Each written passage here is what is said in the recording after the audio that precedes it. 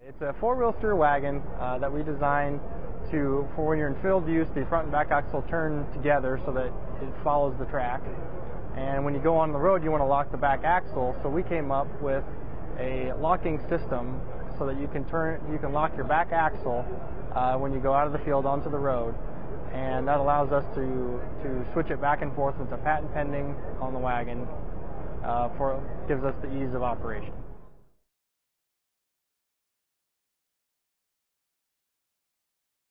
Yes, there's some benefits. Patent pending, no one can copy our design of what we came up with.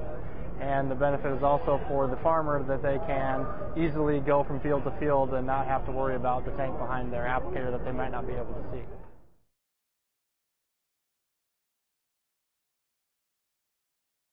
It's not mandatory, it's very recommended. Some people won't do it, and that's a very big safety concern in the industry, and that's one of the reasons we also came up with this.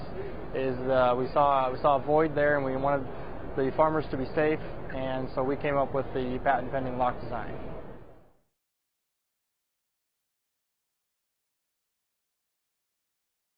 Basically what we designed here is that the farmer can walk from the back of his tractor, he can come back and push the lever. It does not need to be straight. It will find itself to lock into the correct position, and now we have a good fixed back axle where he can drive onto the road at a safe unit and safely go down the road to his next field. When he pulls into the next field and he's ready to use his applicator, his planter, his strip till machine, he goes back, flips it again, it'll find itself, and now he can use it in field use.